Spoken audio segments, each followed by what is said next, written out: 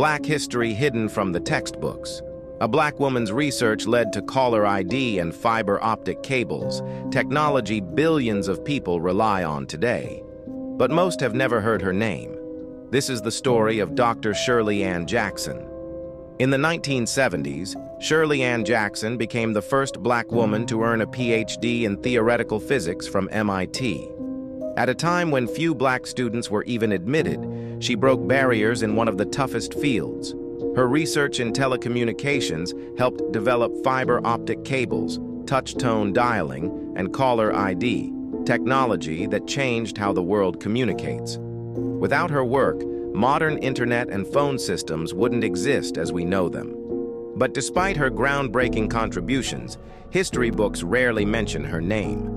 Tech giants profited from her discoveries, yet the credit often goes elsewhere. Dr. Shirley Ann Jackson's work shaped the future, but her legacy remains overlooked. Why? Because they don't want you to know that a black woman helped build modern telecommunications. This is black history they don't talk about.